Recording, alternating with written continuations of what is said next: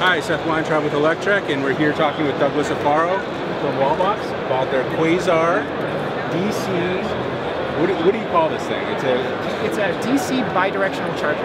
Okay. And so what the bidirectional charger does is it's capable of charging the car, but also discharging the energy of that battery into your home or onto the grid. And so this is the first of its kind. It's a bidirectional charger specific to your home for the residential segment. Yeah, it's small, it doesn't take up a lot of space. Exactly. A lot of these big DC things usually are like refrigerators. Exactly. And this is like smaller than a lot of regular level 2 chargers. Exactly, exactly. So the other benefit is that being so compact makes it super easy to install.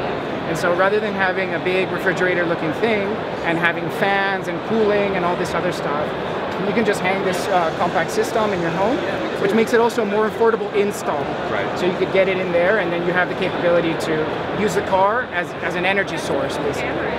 That's fantastic. And we see right down here, it's Chatamo now. Right.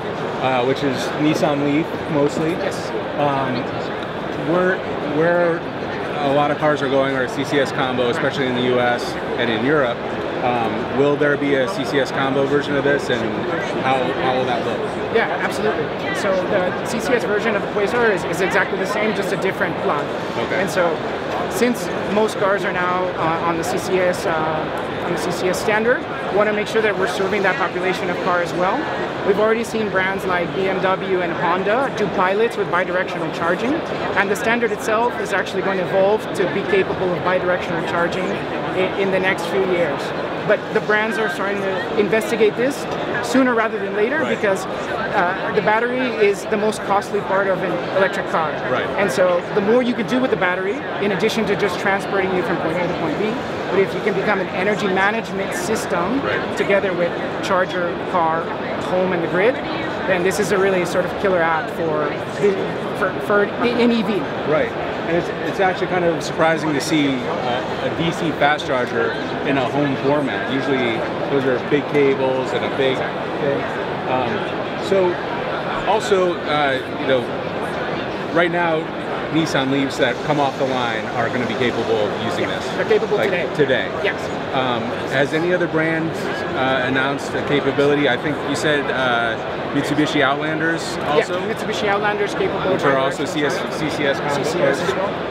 Sorry, Chatamo. Yeah. Chatamo. Right. But so no CCS combo manufacturer has made a product that's capable of doing this yet? Not yet. Okay. But we are hearing signals. Well, we know that there's pilot programs that are happening, but we're also having discussions with a lot of interest on bidirectional capabilities, and so it's something that's being taken very seriously, because it's that next step. Yeah, I mean, where EVs not only draw from the grid, but they're actually part of the solution, being able to provide those services back onto the grid, particularly at high demand peak times. Exactly. So a lot of our readers are interested in Tesla. Yeah. Obviously, this isn't a Tesla charger. In the US, it's proprietary. You would have to work with them, and I'm assuming that's not part of the... It could happen. It could happen. Right. It could happen. But in Europe, they use the CCS combo, and you're not talking to them, or you are talking to, or you might be talking to them about... We're speaking to all automakers about the capacity. And so if there ever comes a time that they offer bidirectional capabilities, we work with the OEMs also to make sure that the system is compatible. So one of the main blocking points that has actually been a barrier for bidirectional charging has been the battery warranties, believe it or not. Right. And so we work with the manufacturers to make sure that the system is certified for use with that vehicle, so that the battery warranty is still active. Has Nissan signed off on that? So Nissan actually has a certification program. Okay. So they have a really formal program on how charging systems should interact with the car for bidirectional charging. Okay. So we're having discussions so that this meets all the certification for all the cars that this works with today, like Nissan and Mitsubishi. So this is DC. It's not going to go up to 50 kilowatts or 100 kilowatts. It does how many kilowatts? Right. So this does 7.4 kilowatts. Up and down. both directions. So you can do 7.4 kilowatts into the car, and also 7.4 back out onto the grid. Which is a normal household level 2 type of charge. Exactly. But that 7.4 back onto the grid or into the home is sufficient to power all of your home devices. So it's actually quite a bit of power. And 7.4, the reason we chose this is because it's easily accessible for most homes. You know, most homes are going to have 40 amp capabilities. If we went higher with 22 kilowatt capability, 100 amp, you might need panel upgrades, other expensive things. Again, we're looking for mass adoption of bidirectional charging. So the killer app of the DC in this case is not fast charging, but being able to also pull that energy back out onto the grid. And I see like tons of electric companies being able to shave peak demand off of this. Let me ask you some edge case kind of questions. For instance, the Harley Davidson Livewire, it does level 1 and it does level 3 DC charging. This is a DC charger. Could you DC charge your Livewire at home? Yeah, that's actually a super good question. This is a fast charger for motorcycle. Okay. So motorcycle batteries are in the 9-10 kilowatt hour range.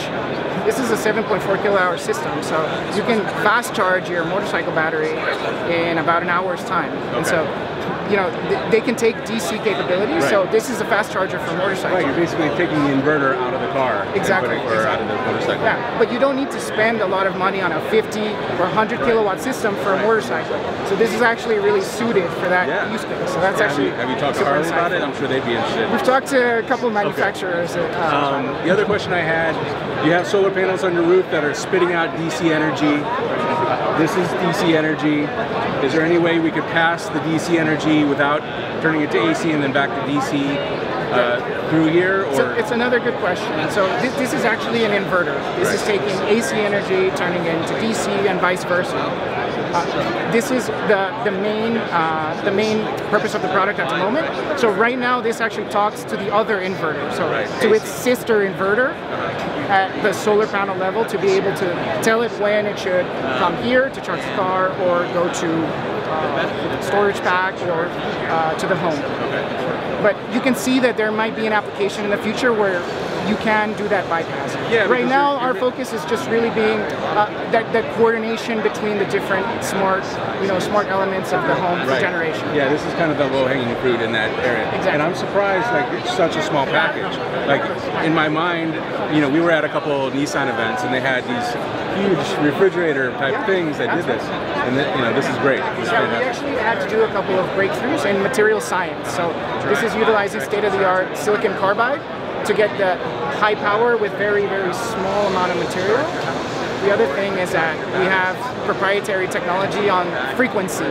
So this is an inverter, and so being able to get those frequencies ultra high makes it so that we can make it super compact. But the other thing is that we also use less materials, which makes it cheaper, better for the environment, and so we focus on all of our products being really sleek, compact as well. And that's true of our AC chargers too. All right, well that's fantastic. Thank you very much, Douglas. Pleasure, sir. Quasar from Wallbox. Fantastic product. We can't wait to try it.